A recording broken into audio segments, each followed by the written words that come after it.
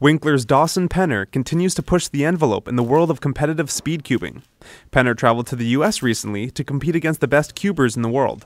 When I got there, at first I was really nervous, I was just shaking. I couldn't even tell why. And right when we sat down at the table, someone instantly just started talking to me about all these things that I didn't even know people even knew about. I've never talked to someone about the method that I used to solve a cube. So it was really weird for me. In the end, Penner finished 22nd out of 39 competitors in the classic 3x3x3 Rubik's Cube. His now official personal best solve time is 22.08 seconds.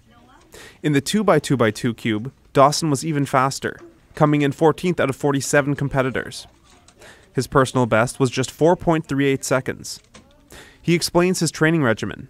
On average, I spend about 2 hours a day, 2 or 3 hours a day practicing because I sometimes have nothing else to do. And on days when I'm really bored and all I want to do is cube, then sometimes I even spend up to 5 hours practicing. I practice too much.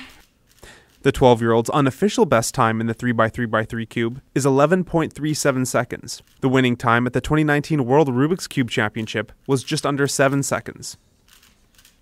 Looking ahead, Penner says he can't wait to attend another competition. For Golden West Radio, I'm Steven Succo.